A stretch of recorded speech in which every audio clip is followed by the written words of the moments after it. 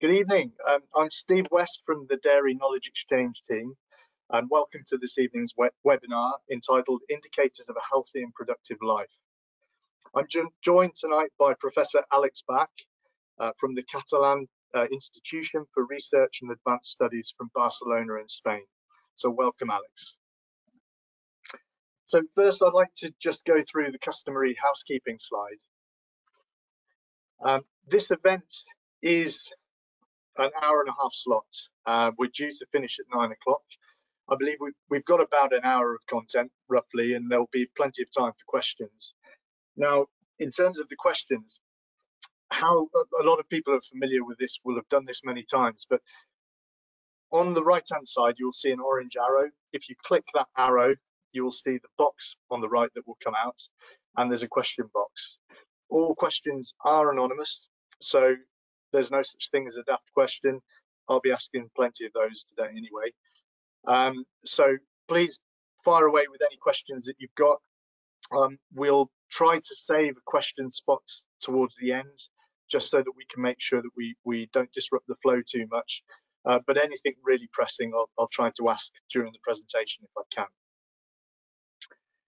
So I'd just like to introduce our speaker properly, because this is a pinnacle moment for us. Professor Alex Bach is working at the Catalan Institution for Research and Advanced Studies at Barcelona. He conducts research into the physiology and metabolism of ruminants, with a special emphasis on early development. He's received many awards in recognition of his research activities, and he's spoken at over 130 international congresses. In fact, I met him back in 2018 when he came to Total Dairy. He's an author and co-author of over 150 peer-reviewed papers and many more books and book chapters. So to set the context for why we've got Alex helping us today and what we're going to be talking about, back in 2015, AHDB started activity on our calf to calving campaign. And this was following Alana Bolton from the RVC's Levy-funded PhD, which had started a few years prior. Now, we discussed during this campaign target setting, colostrum management, general management of calves, and of course costs. And of course, we've seen those rise in the very recent years. Now, Alex's papers, amongst others, were repeatedly cited during this campaign, along with many times in updates to AHDB resources. In 2018, Jim Reynolds came across from the University of Pomona from California. He cited Alex's work. And even back 2 months ago, when Dr. Ginny Sherwin from University of Nottingham helped us with our rumen development campaign, she cited Alex's work. So it was only a matter of time, really, before we brought Alex across to meet you all in person. And I know tonight isn't in person, isn't truly face-to-face, but Alex will be joining us for a week in March, in the middle of March, for a series of meetings across the west of England.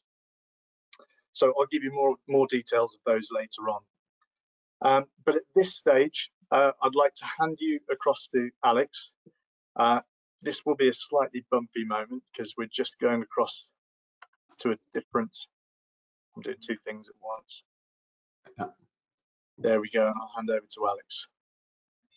Well, thank you very much, Steve, for the introduction, and I really look forward to be with you in person and not through a screen. I gather that you can see my screen, right? Not quite, no? Actually. Let me just. This is a bumpy start. Bear with us 1 moment. There we go. Okay, right. Now, yeah. Right. There we go. You can see it, right? We can indeed, yeah. And we're in full screen mode, so that's perfect. Over to you, Alex. Let me get this out. Okay. So that's the title that Steve have already mentioned. So I'm just gonna go to the next slide. And I will be talking about management and key performance indicators. And I will start with a little bit of philosophy, stating that managing a dairy herd professionally requires taking decisions objectively, okay? And I like to emphasize the word objectively, okay? Because that requires data. And in many occasions, we do have data on the farm, but we really struggle to extract information from that data. So there is a big difference between data and information. And today we have plenty of data. We have data about health, about rumination, about milk production, but we should use that data to make decisions, all right? And therefore, we should also avoid using our experience or expertise or gut feeling to make decisions, which is not typically the case. In many instances, when I go to a farm, I see many decisions that have been taken just by gut feeling, just by, okay, I think this is the best. So we have to avoid the I think, and we have to replace that by we believe, based on this data and evidence, that that's the way to go. So that's what you see in the farms. You can see things like beautiful books like this, which is lots of data in there, but boy, little information. It's really tough to make a decision based on that. And even if you have computers and data on the computer, you end up with lots of reports and paperwork that, again, it's difficult to handle. Why is that? Well, because if you are a reproductive expert or a nutritionist or a mastitis guy, you need to integrate data. And if you have a question on, okay, what's the lameness incidence? Oh, wait a second, I'm gonna go for an Excel sheet and then I'm gonna load information in there. Now, if you wanna know something about nutrition, there is another Excel sheet where the information is. So all the information is sparse, okay? So it's distributed in different sites. And it's a lot of effort to integrate it. And producers and consultants, they do that, but because it's so difficult to do, they only look at this data in summaries of maybe monthly reports, at best, maybe weekly reports. So at the end of the day, what we end up doing is that we're managing herds by looking through a rear mirror, okay? So yes, we know that we passed a curve, but we are unable to see that in front of us there is another curve, okay? So we really need to change our minds and start using data to look ahead and stop looking backwards. So the other aspect that we'll be mentioning in this webinar is longevity and health, okay? So one thing will be data and the other one will be health and longevity. And I would like to start with a comment on longevity. There is a good aspect of longevity and there is a bad aspect. The good one is that yes, longevity is achieved properly, means that the cows are healthy and it's good for the public opinion and it's very good for the environment and make a very good use of natural resources and also economic resources. The bad side is that if it is not achieved properly, it's really detrimental for all the above, for the environment, for the health of the cows and for the economics. And I'll give you an example. So there are two ways of getting a better longevity. One is doing a very good job with heifer breeding, calf breeding, cow care, transition, all this. So we end up with cows that are robust. They never get sick or very seldom. They don't have mastitis or anything. So they just stay with us for a long time. The other way of getting an extended longevity or an extended life of cows is by giving them a second chance, okay? And there is nothing wrong on a second chance, but we really have to think about it, okay? By a second chance, I mean, okay, this cow, oh boy, she had a mastitis and a metritis, and now she's not getting pregnant. But you know what? Because I have to increase my longevity, I'm just gonna inseminate her another time, or maybe a third time, or maybe a fourth time. Or you have another cow that, oh, she's not producing a lot of milk, but you know what? I need to increase longevity, so I'm just gonna stay with this cow because longevity is very important. We have to be careful with that because if as a result of seeking longevity, our lactation length increases, we might not get a nice outcome. People will say, well, no problem, because if you increase longevity by extending the lactation, that means instead of having a lactation length of maybe 300 days, you go to a lactation length of 400 days, you're actually diluting the breeding cost of the animals. So if you have 3 lactations, so that would be 1 lactation, that would be 1 dry period, 2nd lactation, 1 dry period, 3rd lactation, so 3 lactations, but these lactations are short because my cows are reproductively efficiently and everything clicks. It turns out that 20% of the life of that cow was unproductive, okay? And of course I can add this 2 and 2, that would be 4% additional, right? But if my lactation length is greater, now my productive life, my unproductive life, sorry, so the amount of time that I invest in building this machine that produces milk, it's lower. So some people say, well, that's more efficient, right? Because out of the years that you stay with this cow, she's been producing money for a greater proportion of time. That all sounds very good, but be careful with that rationale. And now I'm gonna degrain this rationale. So on the left, we have a short lactation, okay? So where I'm heading is, okay, the cows are properly handled, there is no problems. So, and on the right, I have these cows that I'm giving them a second chance. And as a result, my lactation length increases. For these cows here, feed cost only. So to feed these cows that in the rearing process and the first, the dry, the second, the dry, and the third lactation, I'm going to invest about 7,193 euros or pound. It doesn't really matter. Here, I'm going to invest more money, right? Because they stay with me for a longer time.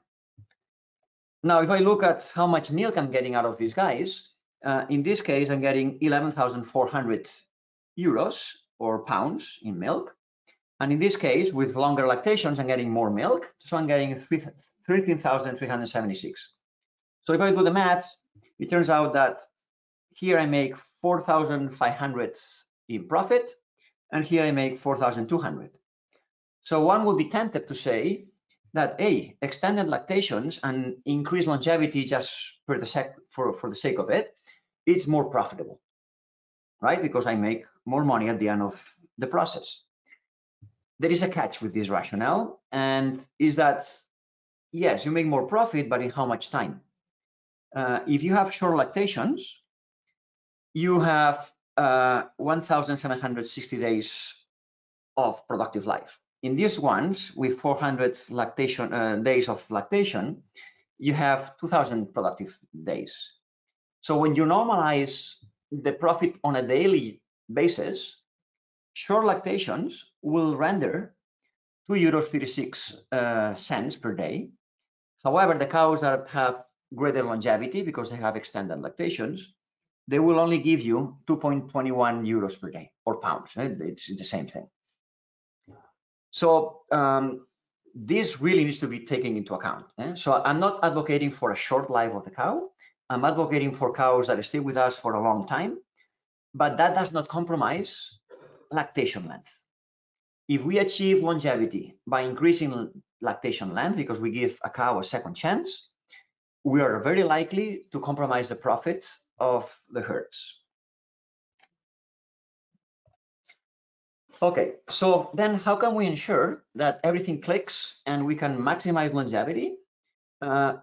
By breeding and taking care of our cows. So we minimize disease and maximize production. Well, we have some KPIs, and that's what I will cover in the next few slides. And there are 2 types of KPIs, the ones that I like and the ones that I don't, okay, to make it short. And the ones that I don't really like are very common ones, okay, and are these ones here. The reason why I don't really like them is because they don't give me a straight answer. So by monitoring days open, I don't know where my problem is. Okay, if my days open are very high, is it because my cows do not conceive, or because I don't see heats, or because the cows they just don't getting heat? Many things can affect that. The same thing for days in milk or culling rate. Rolling her average. Well, if this goes up or down, how do I fix it? I don't have an answer or a solution for an apparent problem that this KPI might give me. Calving interval is something that I will comment in a few slides later.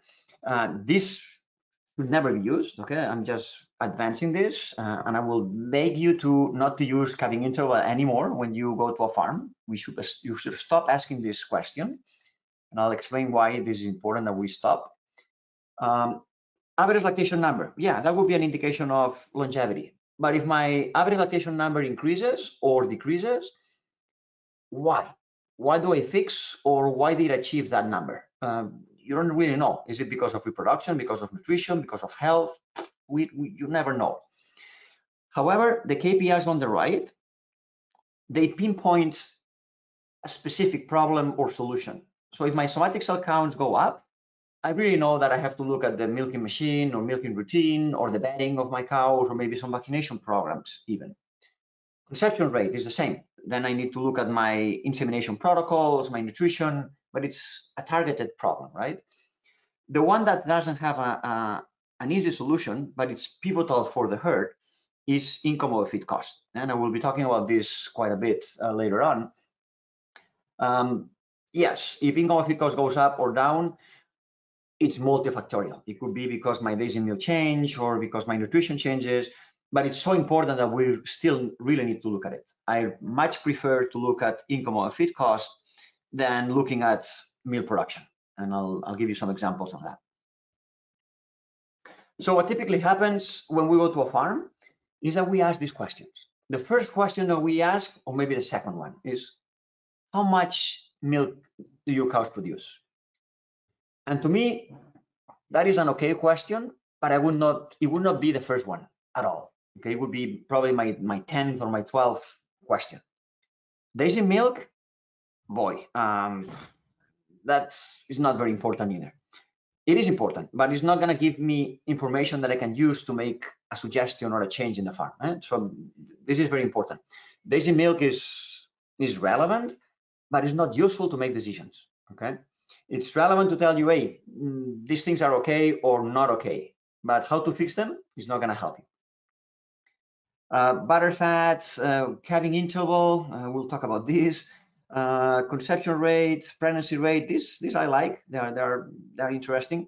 This open, it's a very biased measure because it only takes into account cows that are pregnant. You could be in a situation where you have 100 cows. You only have one cow that became pregnant at 80 days in milk. The other cows, they're not pregnant. Your days open is 80. Okay, and you probably have the other cows that are 1,000 days in milk, and still your days open are 80, and you have a huge, tremendous reproductive problem, and days open doesn't tell you. Okay, so you really have to be careful with that. But what I seldom see in a farm when people go there is asking these two key questions. What is the feed efficiency? Because that is, what's the conversion rate? So you're investing in these animals, you're putting feed in your furnace. So how much heat, how much money do you get out of that furnace by putting feed or investing pounds in that? And the other one that's very, very important is your gross margin. Okay, what is your income or feed cost? And that's very relevant because if we only ask this milk production and we forget about feed efficiency and feed intake, we have a very biased picture of the reality. And I'm giving you here a couple of examples. This is data from a software that collects and integrates data. It's called Algo Milk. And on the left, you see income and feed cost of different farms. Okay, these are, every number is a different farm. And you can see that these farms here, the one on the right has a greater income and feed cost than the one on the left. But if you look on the graph on the right, the very same farm, the one that has greater milk production, about almost 2 liters more, has actually a lower income or feed cost. Okay, so I'm comparing the bar on the left with the bar on the left here. And another example, okay, these guys here, this farm here produces 37 liters. This one produces 34. The one that produces 34 is actually making 7 euros of IOFC or gross margin. And the one that's producing 36 or 37 liters is only producing 6 something, okay? So more milk doesn't mean more money, and that's very important. Okay, so we as consultants, we really need to focus on income of feed costs, because that's what makes herds sustainable. Okay, there are two legs in the sustainability process.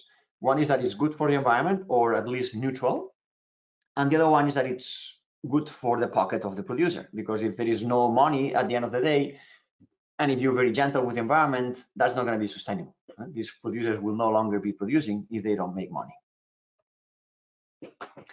So if we're going to use data to make decisions and use KPIs to move forward in a herd, we really need to understand a few concepts about data. And there are several concepts. I'm just going to touch in two of them. There's 5 things, but the ones I will mention are the 2 most important ones. One is the distribution. Okay, so the distribution means what's the shape of the data that we have. And typically, most of the data that we have in a herd will follow what we call a normal distribution. A normal means that it follows like a bell shape. Okay, so you have a whole bunch of data that it's here in the middle, and then you have some data on the left and some data on the right. But the peculiarity of the normal distributed data is that the median, okay, which is the metric that splits the data in half, so 50% of the cows in this case are below 35 liters or 35.5, and 50% of the cows are above 35.5, coincides with the average. Okay, so these 2 numbers are really, really similar. Okay, and that's the beauty of normally distributed data. There is another type of data or distribution that is also quite common in herds, and it refers to data that we typically count. So that would apply to lactation number, so that would be number of lactations, number of inseminations, days open, days in milk, all these things that you count, they are typically not normally distributed. So they are either skewed to the right or skewed to the left. In this case, what I'm showing you here, the data we say that is skewed to the left, okay? And you see that the median, the point that splits the data in 2, is 155, but the average is 210. What is the problem when we try to use data that is not normally distributed to make a management decision? So if we look at this number, that is 210, I will be inclined to say, oh, I have a reproductive problem. I'm going to change the protocols, or I'm going to change whatever, right? And this change, it's going to affect all the cows. But in reality, if you were looking at the median instead of the average, you probably would not make that change, because a median of 155 days in milk is not too bad. Okay, it's actually quite good. But the reason why you have an average of 210 is because you have a couple of cows here. In fact, it's one cow that has 800 days in milk, and then you have a couple of cows with 500 and 600. Now you're going to make a management decision that's going to affect, I don't know, 120 cows or whatever, just because you have 3 cows that are to the sky. Okay, so you really need to avoid that. So it's very important that you know how data are distributed. And if they are not normally distributed, you should look at the median. Do not look at the average. What is the problem? That most softwares, DLaval, the GIA, Dairy Plan, and all these things, even Dairycom, will give you means. They will not give you medians. So what you have to do is export the data, put it in Excel, and then calculate the median. For data that are normally distributed, is no problem. You can use averages and it's fine. Another important aspect for making decisions based on data, okay, and that's lag. And lag is the time elapsed between a change occurs on whatever you're measuring, and that change is actually reflected in the average or the number that you're looking at. And the best example is what I was saying before about calving interval. And what I was recommending or begging not to use calving interval anymore is because of that. If I give you these 2 figures, so I go to a farmer and I say, hey, in 22, my calving interval was 380 days, okay? Now in 2023, my calving interval is 420. Your first reaction when you see these numbers is, oof, something is not good, right? My calving interval is increasing. 2 problems with calving interval. First one, calving interval is the days between a cow calf and she calves again. So if you have a culling rate in your herd of, I don't know, 30% or 20%, whatever it is, 20% of these cows are not in your metric. So your data are biased. That's the first thing. So imagine that you cull all the cows, or you have a herd of 100 cows. You kill 99, and you have one cow with a calving interval of 280. Your calving interval will be 280. Everything will be perfect. Okay, so it's dangerous. But what I consider that, in addition that it's dangerous, the biggest problem I have with calving interval is that it's not informative at all to make a decision. Because the reason why I have a calving interval today of 420 is because something happened that in 22 that made my cows not conceiving well. Now, today I'm in 2023. There is nothing I can do about what happened in 2022. So asking the effort of the producer to collect the data so I can look at calving interval is a waste of time, because I can do nothing with that data, okay? All right, another concept about data is that it needs to be reliable. And that's very, very important. Data has this sense of security, of feasibility, of that it makes us feel really secure of what we're doing, because, hey, the data is there. And when the data are not accurate, then that becomes really dangerous, because we see 6.53 and hey, we believe that this is really accurate and very important, but it might be 10 or it might be 20 or it might be 0. Okay, so that's a problem. And a good example for that is when we use the tape to estimate the body weight of calves or heifers. What I'm showing you here is the body weight estimated with an electronic scale. That would be the gold standard. That would be the measure that I trust. And this would be the body weight estimated with a tape. And hey, if I were to draw a line, it would be a very, very nice fit. So you could conclude from this graph that, hey, I can use a tape to accurately estimate body weight of heifers. However, there is a catch. Every time that you do these things, if the distance between the minimum number in the x-axis and the maximum number is really big, it's the best method to make this line look good. But when I'm using a tape, my question is not knowing if this animal here is smaller or weighs less than this animal here. What I'm using a tape here is because I want to know how much this animal weighs, or I want to know how much this animal weighs. So I need to look at this data in a different way, and that's what I'm doing here. This is the body weight with the scale, and this is the body weight with the tape. So now, if I look at animal that in reality is, I don't know, 300 kilos, okay, so I'm here. If I use a tape on this animal, I'm gonna get a number here that will be 300 minus 20, so that's 280, or 300 plus 40, 340. So if you're okay with that number, so the tape will say, hey, this is 280 or this is 340, that's 60 kilo difference, you can use a tape. But if you're trying to make a decision on inseminate an animal and your target is, oh, I want to inseminate my heifers when they are 400 kilos, and you use a tape at 400 kilos, well, the tape will say, this animal that is ready to be inseminated because this animal is 400, oh, well, it's 380, or hey, it's past due, it's 450. So you really have to be careful with that, okay? All right, the last concept about data, it's a little bit the same thing that I did before with basic milk and culling or mortality rate and things like that. If you were going to use KPIs for transition cows because you are focusing on increasing longevity and you want to minimize incidence of disease and problems post-calving, you have two options. Well, in fact, you can use everything that's here on the screen, but to me, they are very different. You have some indicators on the left and some indicators on the right. I would be inclined to say that the ones on the right are the ones that most people ask in a farm.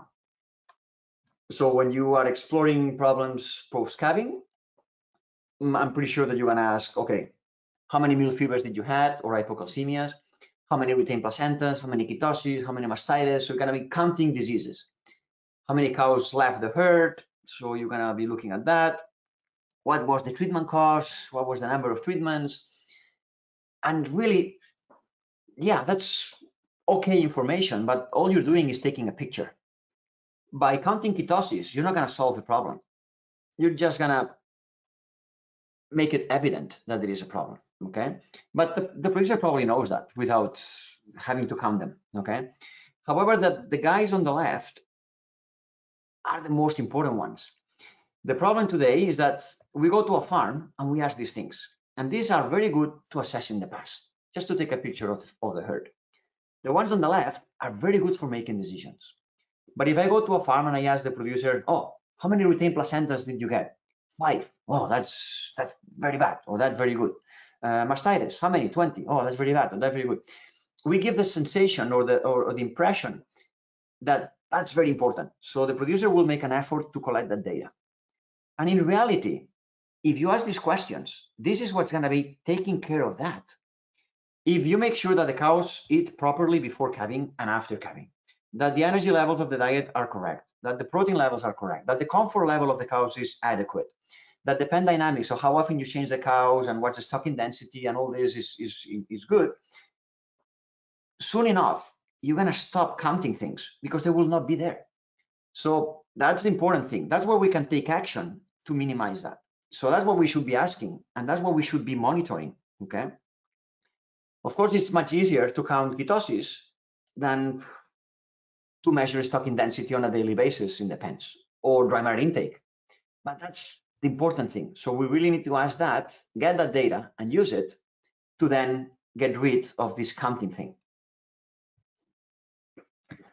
Okay, so like I said before, we are all making milk because yes, humans like to drink milk, and the guys that make that milk, they need to make a living out of it. So economics is important. And this is the distribution of, or the contribution of the different activities in a herd to produce a liter of milk. And the single most important one is feed cost. Then we have miscellaneous. Here I have health issues. Okay, so that would be semen, that would be antibiotics, this would be vaccinations. Very small proportion of the cost of producing a liter of milk. Okay, what this means is that small decreases or improvements in feed cost will have tremendous repercussions on profits. If you want to have the same effect on profit by changing the cost of vaccination or the cost of insemination, you really have to double or triple the cost, or divide it by 3 or by 2 to make a small impact. Okay, so it's very difficult to make improvements in profit by focusing on here. Focusing here is a bit easier. So that's why the rest of the talk is going to be more focused on this area. So things that we can do, and interesting KPIs, very simple, huh? But it always bugs me when I go to a farm and the producer says, oh, could you do a ration for me? I say, yeah, sure. What do you have? Oh, I already bought this. Oh, no, don't buy anything before asking, okay? So the nutritionists, they go to a farm and they just look at what's on the menu, and they should be part of what's on the menu. So they should be a very important component in making the decision whether to buy or not. Should I buy corn or not? Should I buy alfalfa or not? And the way to make that decision is by looking at the ingredients on a nutrient cost basis. So you basically need to put the ingredient cost and then divide it by the amount of the target nutrient that you're interested on. This could be protein, this could be energy, fiber, whatever you need in your ration. So I'll give you an example. If I go to a producer and I say, hey, I have alfalfa hay, and I have an alfalfa that's 16% crude protein or an alfalfa that's 20% crude protein, the producer will be really happy, or more inclined, not happy, but more inclined to pay more for the alfalfa that has more protein. Okay, because we believe that protein in alfalfa is very good, then it's worth to pay for. So if nowadays alfalfa is 300 euros or pounds, doesn't matter, and it has 20% protein, every ton of protein from alfalfa costs 1,500 euros. If I look at soybean meal is 600 euros a ton. Okay, it was 500 a couple of weeks ago, but now all of a sudden it went up 100 euros. Very expensive, double the price of alfalfa. 47% protein. It turns out that every ton of protein that I bring into my farm from soybean costs me 1,200 euros. So it's much cheaper than alfalfa. So if what I need in my diet is protein, it's a bad decision to buy alfalfa of high protein content, because I have other stuff that is cheaper providing alfalfa protein. If the most expensive nutrient in my diet was fiber, then probably this calculation would be different, and alfalfa would be much more interesting than soybean meal, right? But if the rationale is protein, then soybean meal is better. So the message is, if the producers are more inclined to buy or pay more for alfalfa with higher protein, be careful, because there are alternatives that are cheaper or less expensive. Just a brief example of what the consequences of this. This is a diet that has, what is it? Alfalfa, it's here. So we have alfalfa, 18% crude protein, okay, or 19%. It has 1 kilo, okay?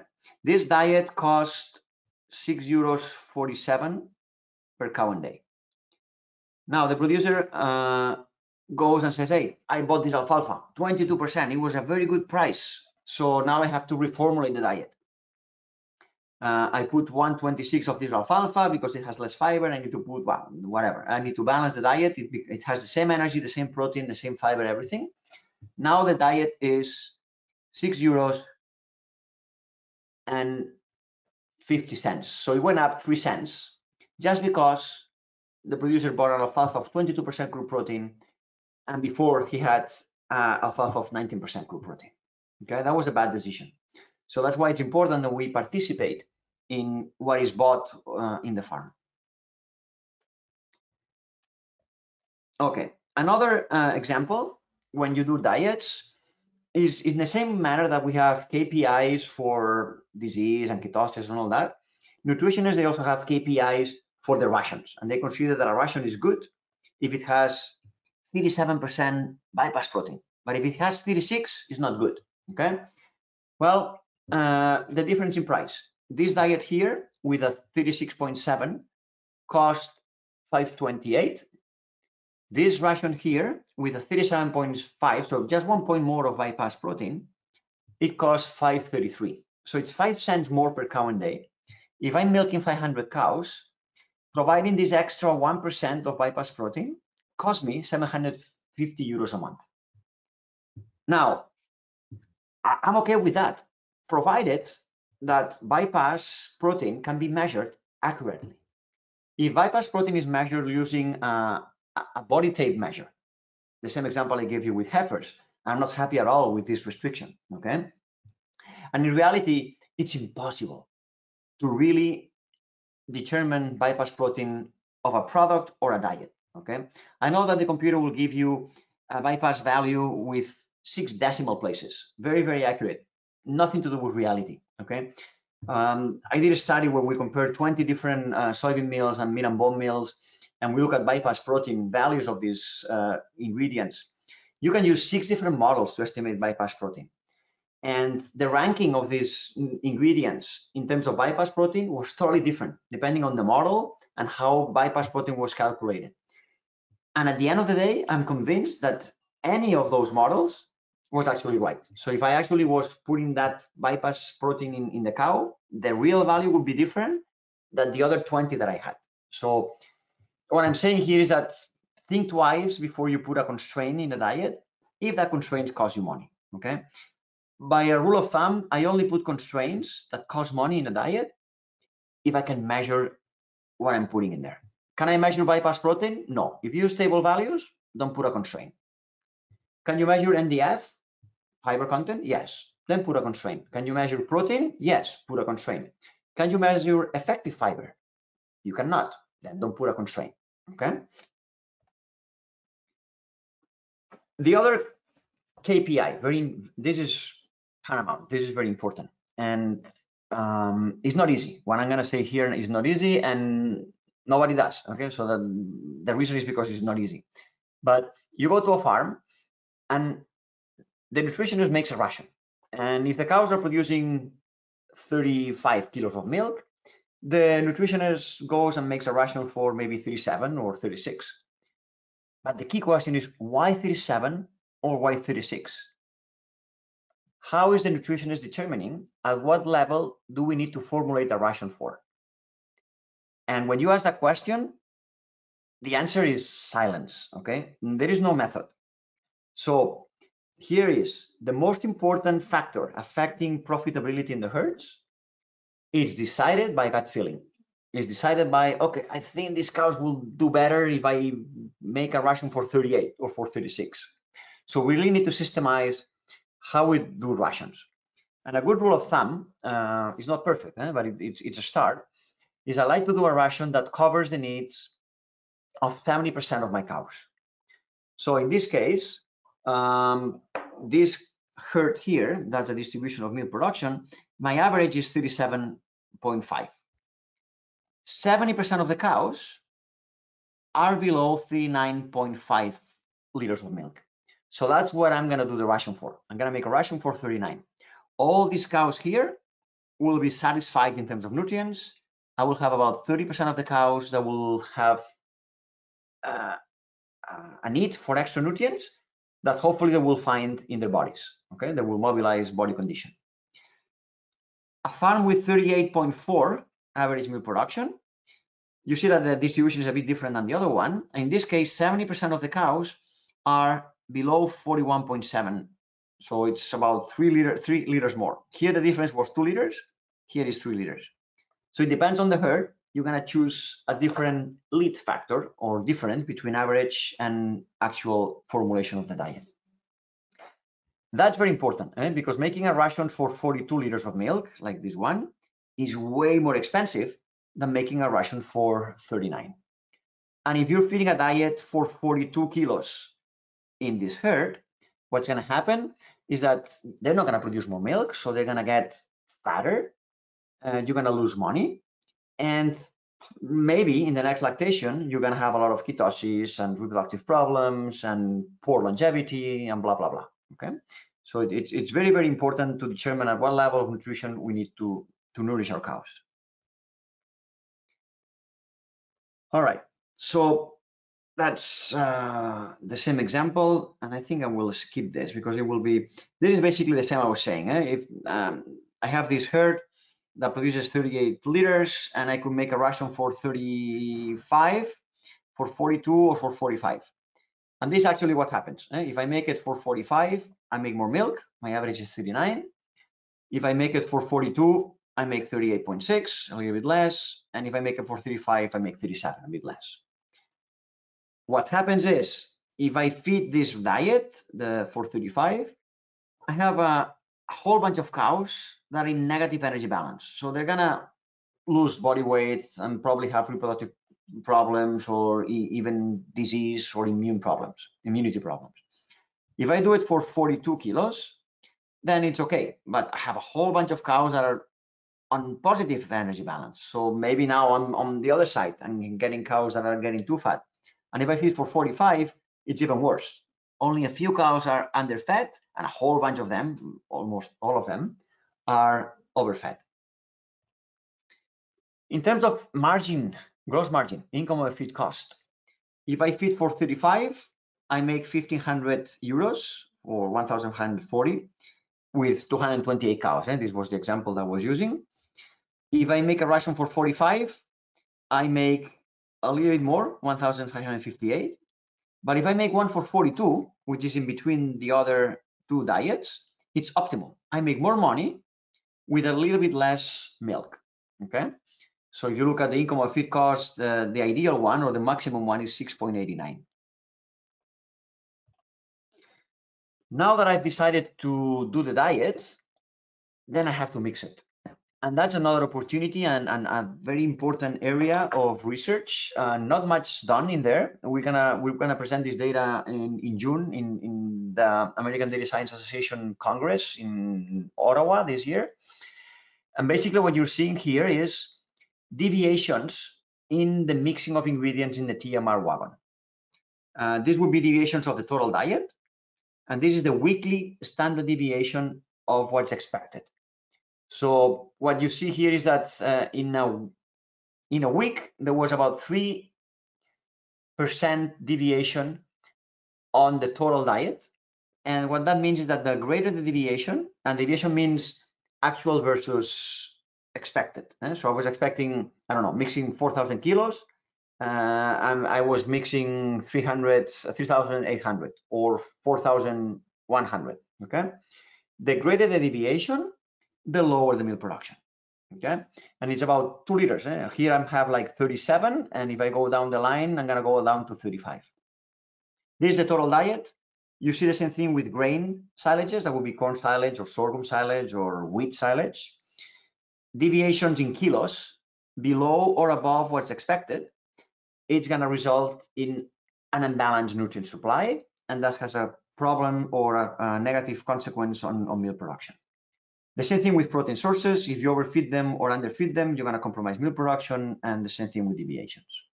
So that's also something very important to monitor, is how well the guys are mixing the diets, because one thing is the diet on paper, and the other thing is the diet that is mixed.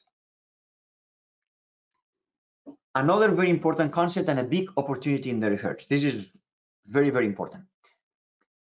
Cows should be fed to meet their nutrient requirements. And when you do that, you can see here that you actually maximize milk production. Okay. So if I have a situation where my cows need 25.5 megacalories of energy per day, okay, and I know they eat 10 kilos, I have to supply 2.55 megacalories of energy per kilo to provide 25.5, right? 10 times 255 is going to be that. But if after 2 weeks of feeding this diet, my cows, they still need 25.5 megacalories, but now they eat 10.5 kilos, I need to change my diet. Now every kilo of diet needs to provide less energy, 2.43. So 2.43 times 10.5 is going to give me that energy content. If I don't do that, if I don't change my diet, my cows will get extra energy, because if they consume this diet here, they will get more energy, they will get fat, it's going to be more expensive. How much expensive? Well, the diet on the left cost me 203 euros a ton, because the animals consume 10 kilos. The cost per day is 2.03 euros. The diet on the right, because now I have more space, because my cows eat more, I can put more forage. I can put more straw, more hay, more whatever, okay? So my cost now is 190. And despite the fact that the cows eat half a kilo more, the daily cost to feed these cows is 3 cents cheaper than in this scenario. So by reformulating the diet when the intake changes, I'm not only avoiding cows becoming overfed or fat, I'm also reducing the cost 3 cents. No, you're not reducing the cost 3 cents. You're reducing the cost 13 cents. Why 13 cents? Because if you don't change the diet, you would have a situation where the cows are eating 10.5 or something that costs 200. And you will be paying 2.13 euros. If you change the diet, you're going to be paying 2 euros. Because that's a lot of money, okay? And on top of that, the cows will be healthier. Of course, you can do that in small herds if you're milking 100 cows, 120. But in big herds, if you're mixing more than one TMR, then you have the opportunity of increasing profits and also improving the health of the cows by making groups. Because every TMR that you make could actually be prepared for a ration that's a bit different with the same effort. Okay, so that's a free ride. It's inexpensive, actually free, to make a ration that's different. By doing that, you can actually achieve something very important in terms of health and longevity. And I'll give you an example that's a little bit confusing, but it's once you think about it, it's not that complicated. I have a TMR, okay, a single diet. that has an energy content of 1.58 megacalories per kilo. Okay, that's net energy.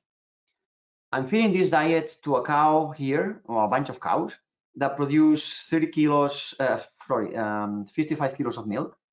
They eat 30 kilos of feed, and they actually need 47.4 megacalories. So this diet that has 1.58 meets the requirements.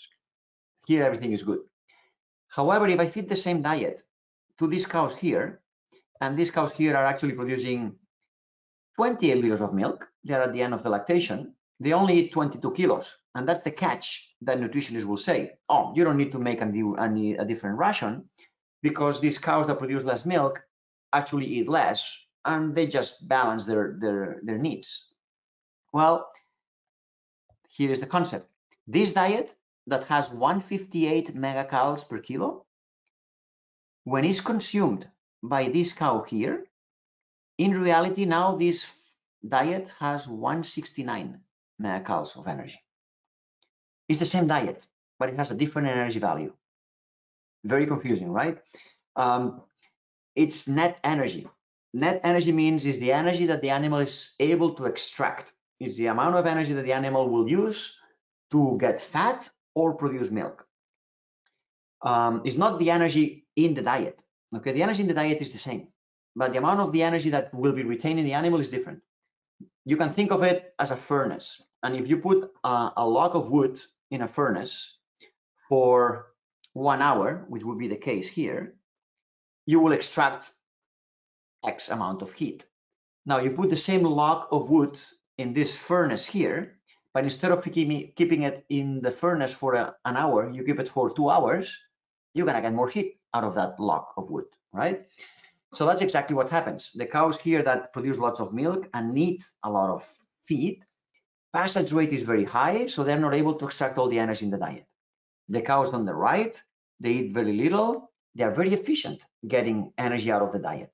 They will become fat, they will have reproductive problems, ketosis, etc. And on top of that, it's going to be expensive. Okay, so in this case, you should really make 2 different diets and 2 groups of cows. And in fact, the ideal situation would be to make 1 ration for every single cow. In the same example that I gave you before with the 228 cows that was making 3 different rations for 35, 42, and 45 liters of milk. Remember that the income of feed cost that I showed you was like 6.9 at the best case.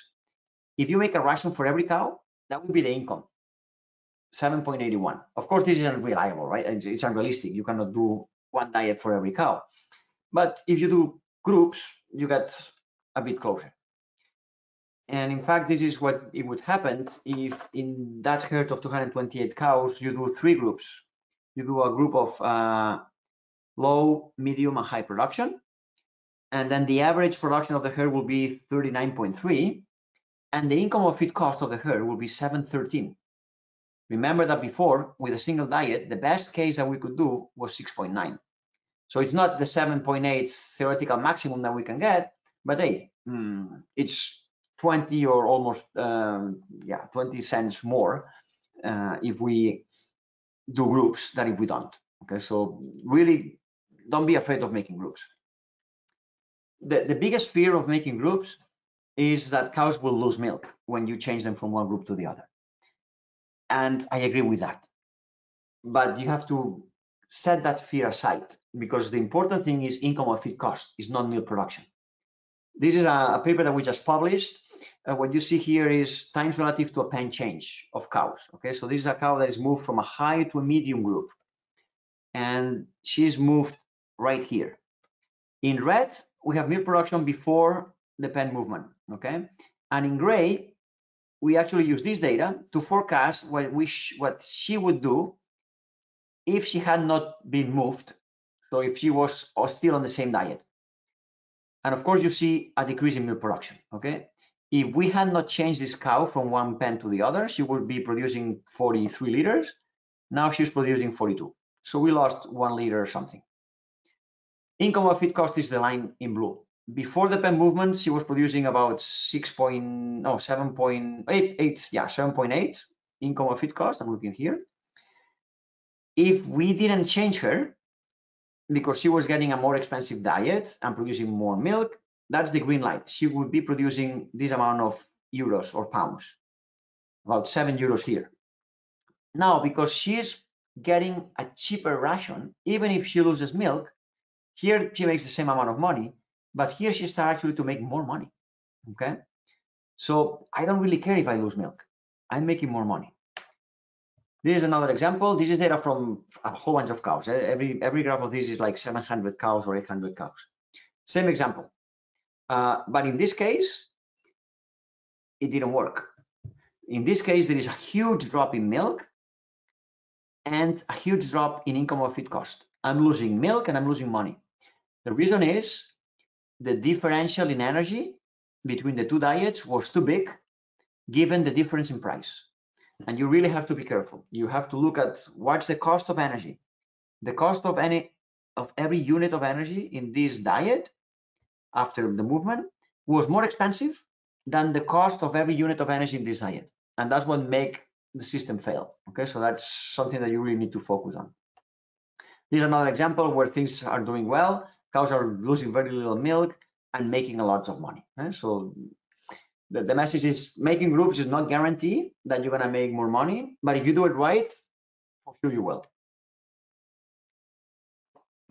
This is real data, again, from this software that tracks almost everything on a cow on a daily basis. And you can see that this cow, she had an insemination and then she was pregnant. In yellow, you see that she's in the high group, and then she's moved to the medium group, and there is little loss in milk production. And then she's moved to a low group, and also milk production goes down a little bit, but not much. What happens to income of feed cost? You can click here on IFC, and you would see it. And look at this beautiful thing. This cow was producing 8 euros of income, and after the pen movement, now she produces 9. So with a little bit less milk, she actually produces more money. And the same thing here. Okay, she was making 6 euros, and now she's making a little bit more than 6. And the curve would have been like that. So if you were to extend this, it would be like that. Okay, and just to come to the end a little bit, it's just I will finish with the beginning, which is replacements, right? And calf and heifers will be a topic that will be extensively covered when I come to the UK in a few weeks. So I'm just gonna throw here a couple of slides to send some messages. The first one is, yes, heifers determine the quantity of the cows that we have in a herd, but also the quality, okay? And that goes along with longevity and environment and all that.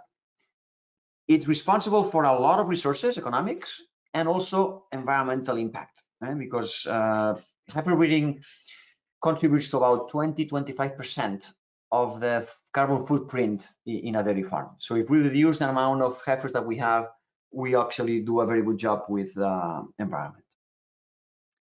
So the key aspect will be to maximize success, to improve productivity in the future, and optimize breeding costs. Metrics that I would use, KPIs. I like this too. I like breeding efficiency, which assesses the breeding process. And what this means is that the way I calculate that is by expressing or knowing the proportion of heifers that are born alive. So those that are stillborn, I exclude, that actually calf at or below the target age.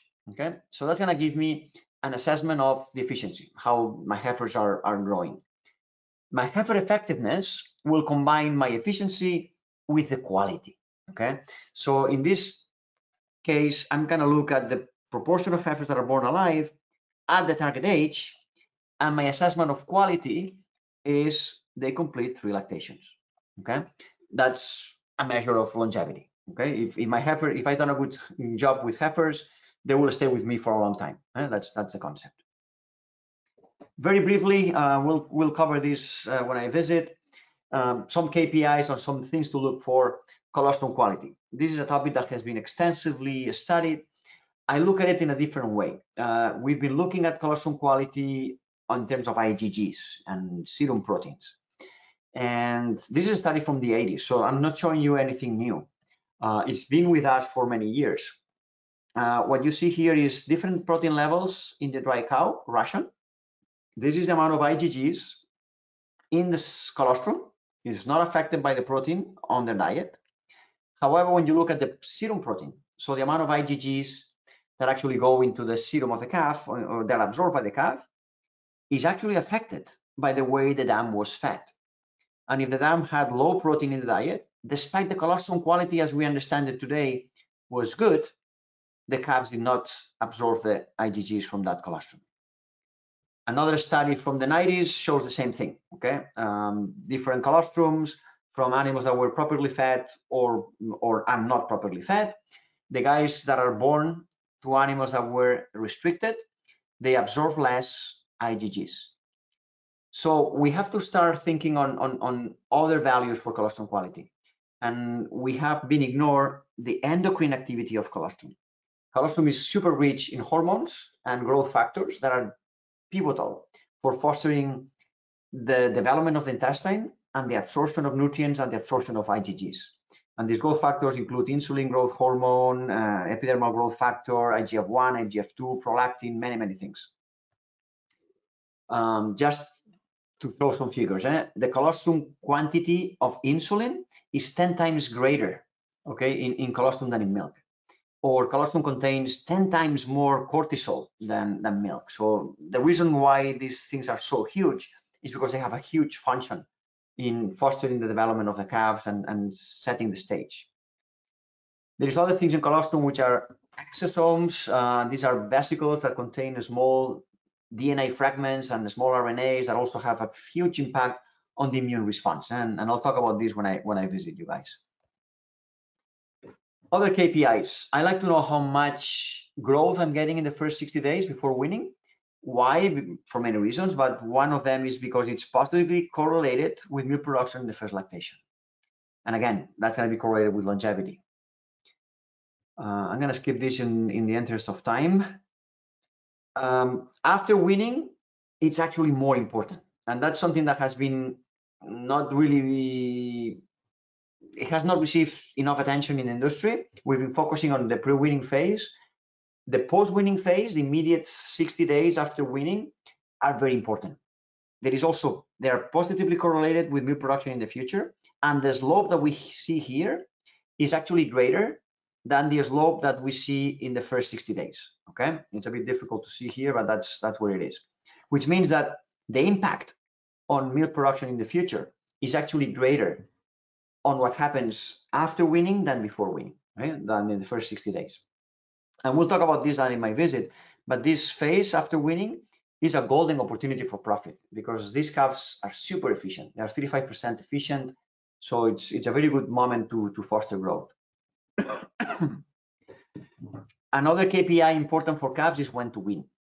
And we've been told that we can wean calves when they consume 1 kilo of starter feed. And yes, you can do that. But if you wean them when they consume 1 kilo, they will grow about 900 grams per day. If you're happy with that, go ahead.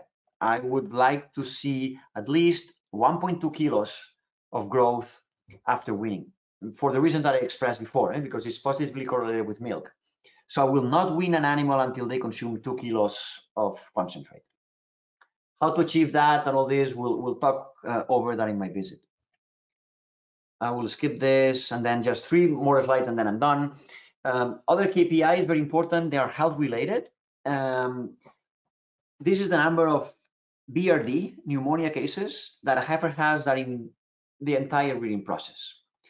And the bars depict the productive life. So I exclude dry periods. So if the heifers didn't have, this is data from 17,000 animals.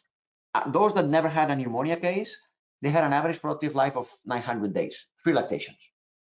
1 pneumonia, a little bit less. 2 less, 3 less, 4 or more, even less. Now there is a difference between these guys of more than 100 days, which is about 4,500 kilos or 4,000 kilos if you want of milk. So the real question is, if you're a dairy producer and you have a heifer that's 8 months old and she has a 4th case of pneumonia, why do you want to keep investing on that animal if you know that on average you're going to have 4,000 less liters from that animal once you put it in your herd? And your herd has space limitation. So your role as a producer and a consultant is to fill every space on the herd with the maximum productive animal that you can, or the maximum longevity of the cows that you can. Okay, so selecting this animal as a cow will not be a good decision. The same thing with inseminations. There is a number of inseminations to achieve conception in the heifers. Those that get bred with 2 inseminations, they actually have 25%, 1 minus 75, less chances of finishing the first lactation than the animals that got bred once and became pregnant at the first insemination. So what you see again is that it goes down, and the message here is that if the heifers that are not pregnant after 4 inseminations, they are not worth to keep investing on them. These are heifers that will be really expensive. They will not be calving at 22 months. They will be probably calving at 27, 28. Lots of feet in their bellies, lots of pounds or euros. And chances are that that investment will never be recovered because they will not finish the first lactation. 50% chances, okay? So it's not worth investment. They should go to the beef markets and move on. And the last one is that heifers that abort, they have 2.73 greater odds of not finishing the first lactation. So again, not worth to rebreed a heifer that has an abortion at, I don't know, 16 months of age or whatever. It's gonna calve very late. And once she calves, she's gonna leave the herd so fast that it's not gonna make for the investment. And that was a bit fast, perhaps at the end. That was all I want to convey to you. And I really look forward to seeing you in the UK when I come and we can discuss this further. Thank you for your attention. Lovely. Thank you very much, Alex. That's been fascinating, and we've covered a lot of ground in that hour. So thank you for that. I'm just going to change the sharing. Sorry, it's another bumpy one. Change the sharing across to my colleague Tom. And right, perfect, excellent. Right, we've got some questions. We have had a few come through. As we've finished on the calf side or the young stock side, I think we'll start there. And you spoke about BRD, bovine respiratory disease or pneumonia. You've got 1, 2, 3, and 4 cases. So at what point does it become uneconomical to actually rear that calf? Are you saying that that's with 4 cases, or at the first case, is that something that you'd want to take the first hit? Right. No, that's good. As many questions in biology, it depends. It depends on when the 4th case appears. Okay. I would be inclined. The short answer would be 4. So after 4, I would just stop breeding that animal. But of course, if the 4th occurs at 20 months of age, I probably go on and finish. But if the 4th occurs at 3 months or 4 months of age, definitely I will cull that animal. But 4th would be my limit. 4's the limit. No, I understand. No, I guess it raises questions then, I guess, about, you know, how many animals are in that boat, and is it a one-off, and what can you do in your management to minimize that? So then we're looking at environment and colostrum and all of that. So right. On the colostrum, yeah, no. So we'll cover that on the visit. But I might just ask you the question about colostrum, and maybe the answer isn't ultimately clear. We've got fairly rudimentary measures for colostrum. We put it on the refractometer, and we make, and like you say, we draw conclusions from that. But as you've described, it doesn't necessarily demonstrate the absorption within the calf. So right. What would be a better measure? Yeah, I would actually look, instead of looking at colostrum, I would actually look at the absorption, okay? So just get a blood sample of the animal and look at serum protein, for instance. Of course, that's after the fact, and you want to, and the question you're asking is, should I use this colostrum or not? My experience is that typically colostrum from heifers, so from nulliparous cows, from first calvers, it's actually better fostering IgG absorption than multiparous cows. Okay, Reason being that it has double insulin levels, greater cortisol levels. It's loaded with hormones. So the ideal thing would be to measure hormones, but this is expensive. So I use proxies, and if I had to choose, I would choose colostrum from heifers. And definitely I would look at blood of the animal instead of the colostrum. I see. I guess then you're into the trouble where, like you mentioned earlier on in your presentation, about looking at proxies that tell you something about the past that you then can't influence.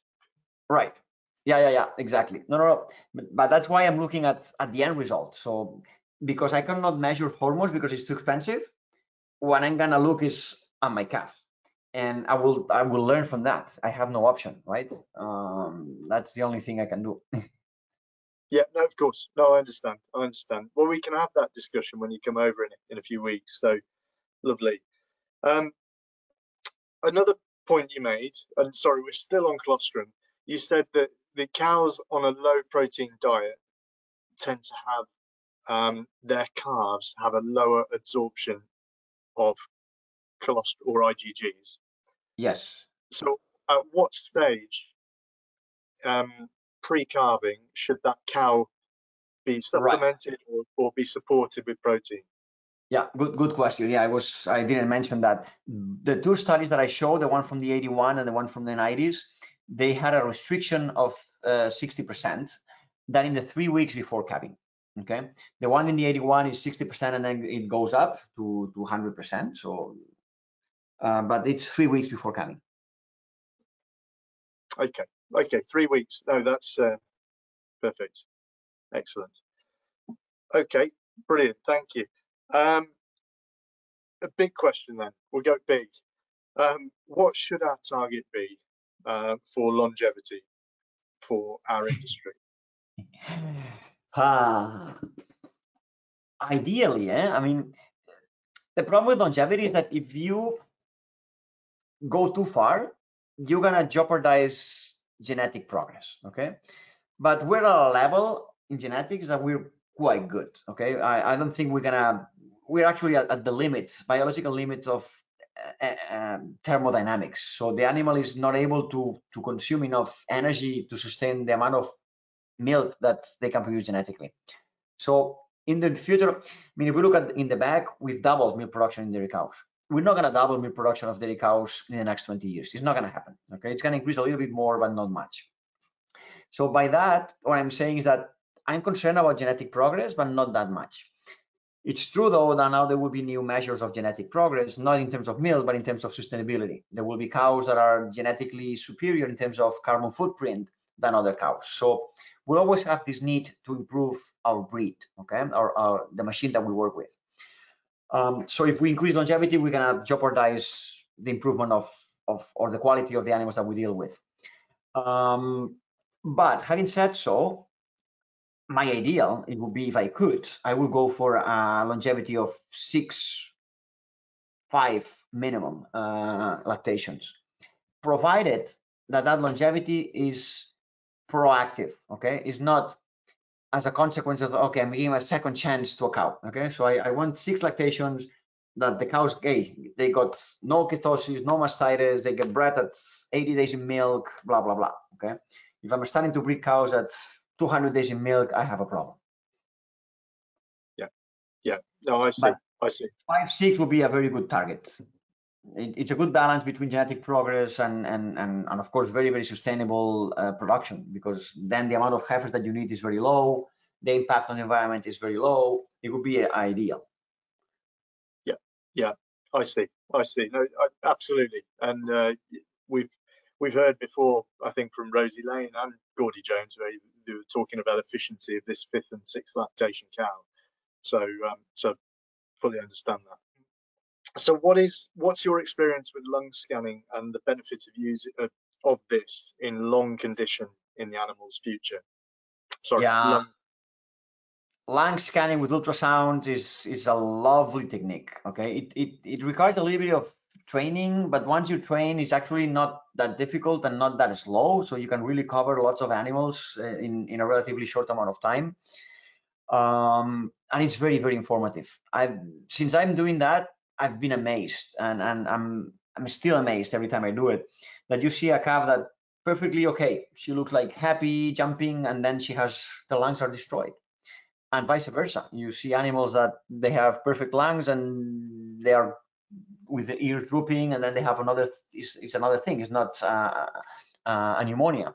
So it's very, very informative. I really like it. Brilliant. Okay, lovely. To be effective, just a second, sorry. To be effective it needs to be done sequentially though, okay? It's not good just to do one animal and that's it. You really have to follow the animal, because you have to see the evolution to make a decision on whether you're gonna treat, or the animal is actually recovering from it, or you have to call the animal.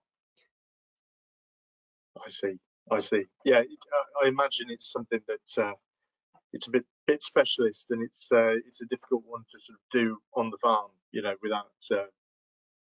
Yeah, but once you get trained, I mean, it's relatively easy, and it's not complicated. It's much simpler than it looks. Yeah. No, I see. Okay. Lovely. Well, on that, flat rate feeding, I mentioned Gordy Jones actually. So flat rate feeding. Have you got any views on flat rate? So flat rate feeding. Can you define that for me, please?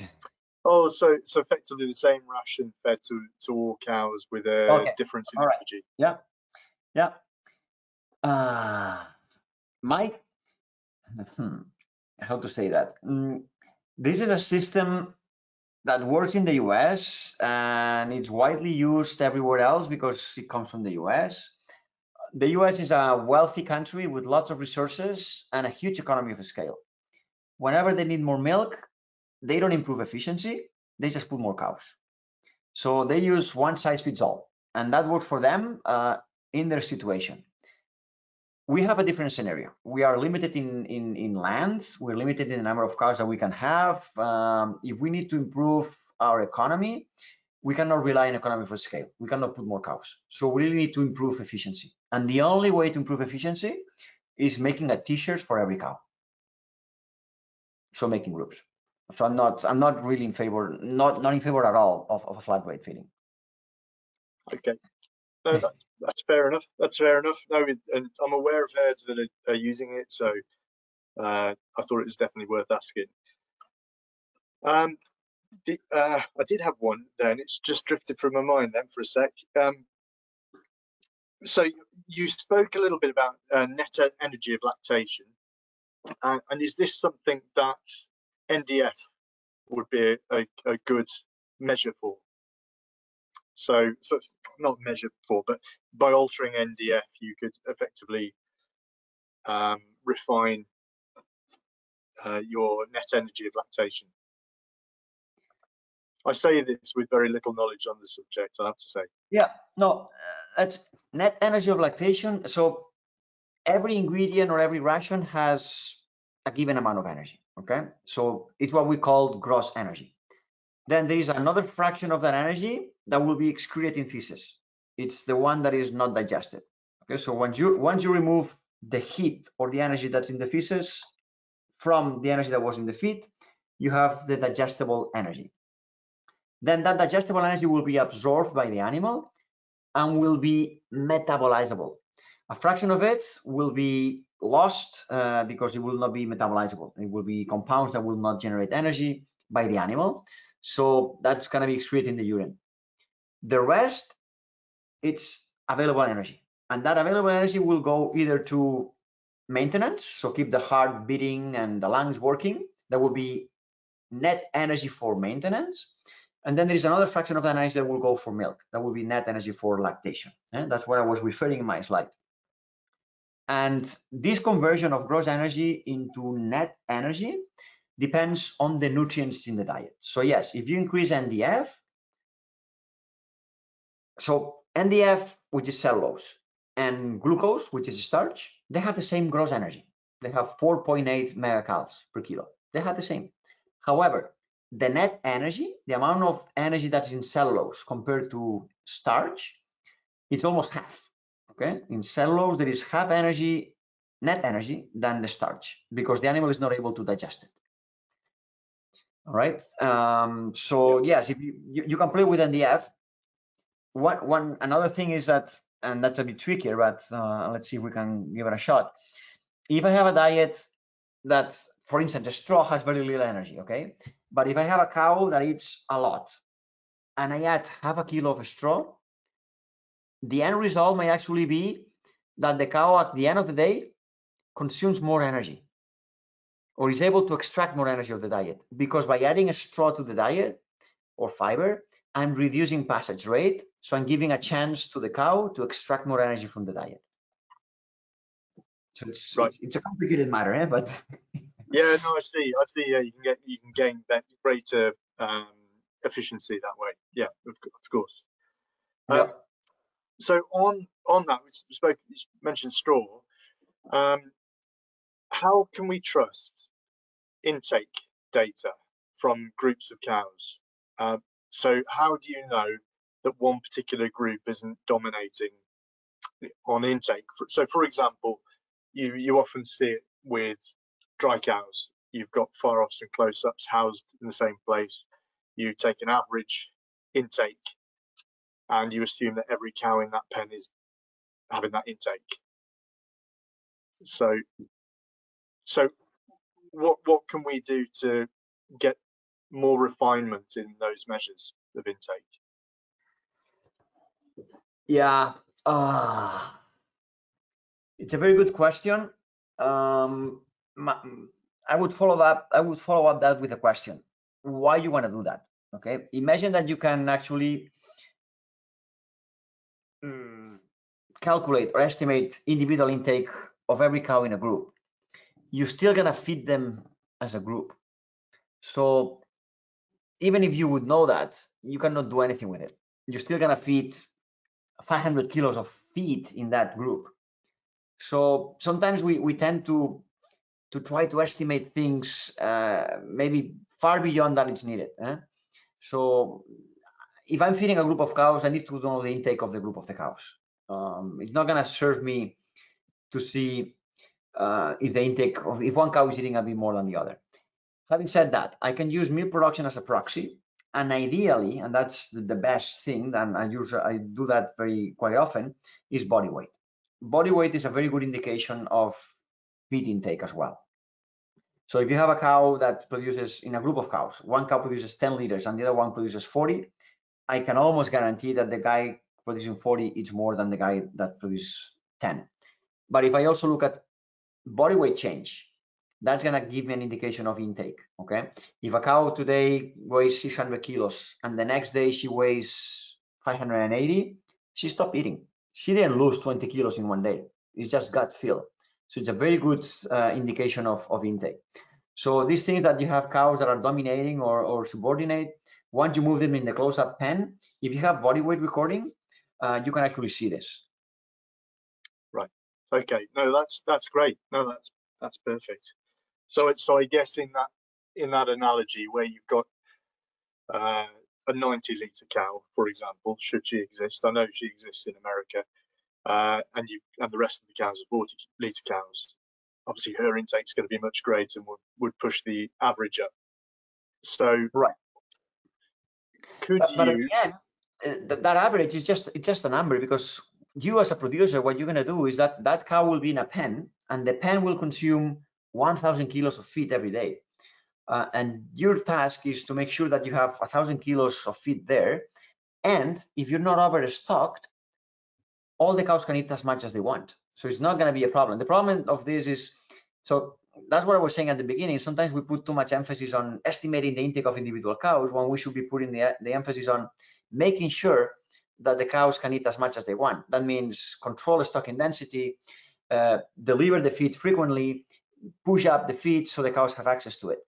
Those are the things that matter, and you can control and actually take action. By knowing the individual intakes of cows, you can do little. You still have to feed a kilo, 1,000 kilos in that pen. Lovely, excellent. So related to that, in parlour feeders, have you got an opinion on feeding in parlour feeding? I love it.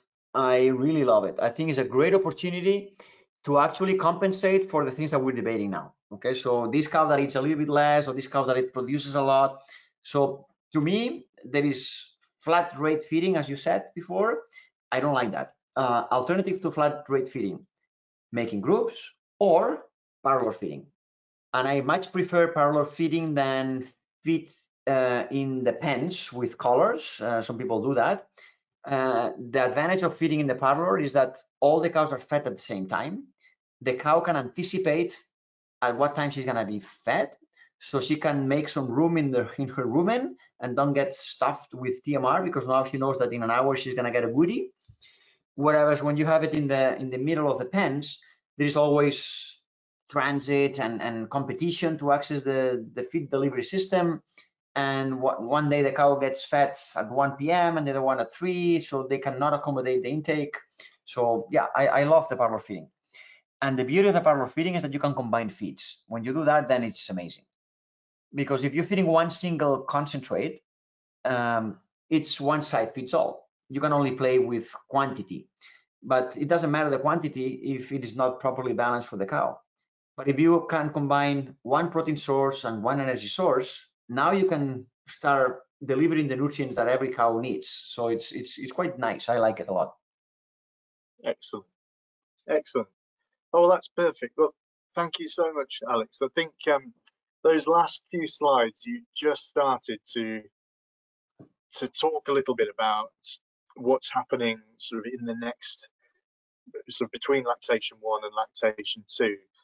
So as I understand it, there's a bit of a gap in the knowledge there. I don't know if you've got a perspective on that. Yeah, there is a big gap, and it's not a little. We've been doing research in calves, we've been doing research in heifers, but even research once the heifer gets pregnant, between pregnancy and first calving, we know very little. We really know very little, and we don't know the consequences of that 9 months may have on the longevity of the animal later on the udder development, on the health of the calf that is born. So there are many unknowns that we still have. So there is plenty of opportunity to still improve the reproduction. Perfect. And some of these heifers, once they get into the first lactation, we have a huge failure rate. We have too many heifers that don't reach the second one. And I don't think that's because they're improperly fed that in the first lactation. I think the major source of the problem is before they actually calf, as they are heifers. Excellent, excellent. It leads me really nicely. Thank you, Alex, for that. I wanted to just put a slide up for some of those meetings that we've got coming up where Alex is going to be joining us. We're starting in Preston in Lancashire on the Monday. We're working down the country. Sadly, we in just 1 week we couldn't get to the extremes of Wales and Scotland, I'm afraid. But this webinar hopefully gets somewhere to meeting that. After that, we've actually commissioned some work in collaboration with the University of Reading, James Hanks, Dr. James Hanks, to start to look and shed some light on this issue between first and second calving for a heifer. And there's some quite interesting findings from it. So we've got some meetings happening between the 21st and the 23rd of March, and then we've got some more in May. So Ginny Sherwin, Jenny Gibbons and Colin Mason are helping us to deliver those. And then just in terms of literature, if Tom can flick me onto the next slide, just anybody who's registered for this, and of course you've got to be registered to be still watching now. We've got the calf management book that will have citations from some of Alex's work in the past in there. We've also got some past webinars, and you will be able to watch this on repeat if there's any points you wanted to just revise.